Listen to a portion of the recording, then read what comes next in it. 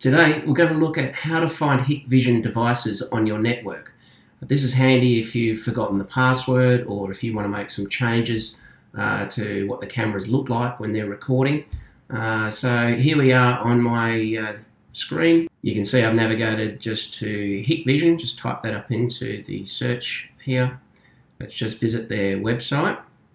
Now what I'm actually looking for here is a little tool called the SADP Tool.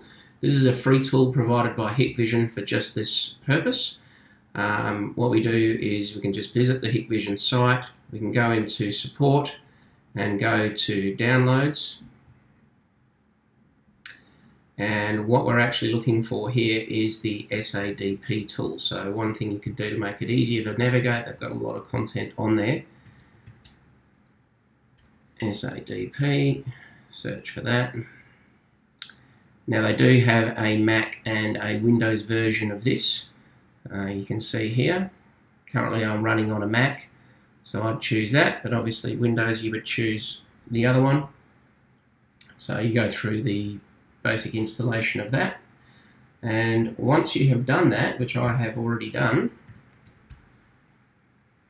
you will have the SADP tool on your computer.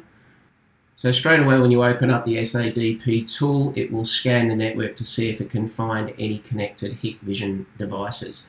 It brings up both network video recorders here, but also cameras as well. Pretty handy if you've forgotten the network address. Now, what this gives you the ability to do is to go back into your web browser and actually connect in. So we've got the IP address here. So I could just now type this in here.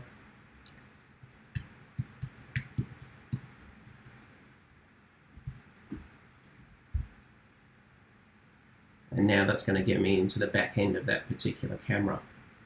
Another way that you can make just quick changes is to click this little arrow here on the side, choose the camera that you're looking to edit, and providing you already know the administration password, you've got the ability to make whatever change you want. You can change the ports, gateways, etc. You can enable Hik-Connect, enable DHCP.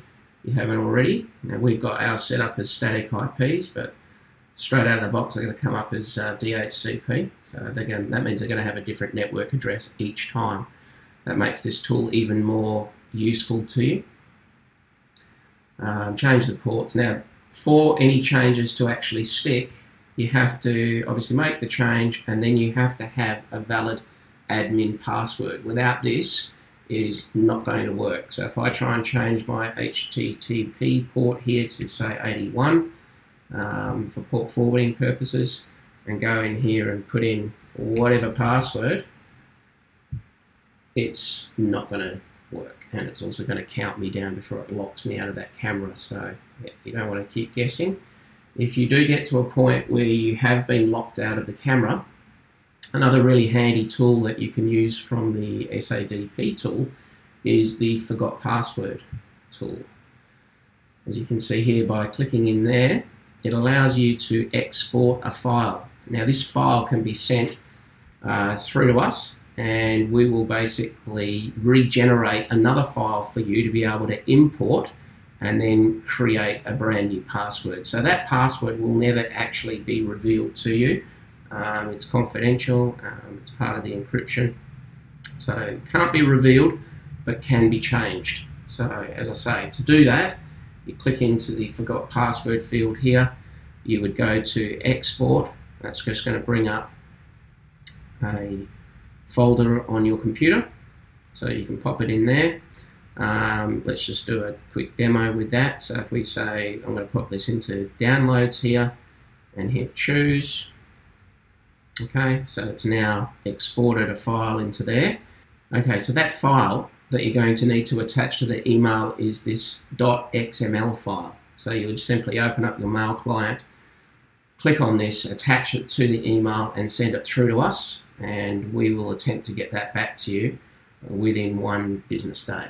Okay. Once you get the file back, then what you can do is you can come back to your SADP tool, come through to the import file, choose your folder, and let's just say we've now sent that back and it's this one now that's come through. We would select that, type in the new username, the new passwords here, and hit confirm.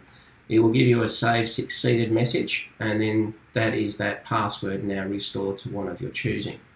Once that's done, it's instantaneous, and you've got access back through this method to get into it, or through your web browser.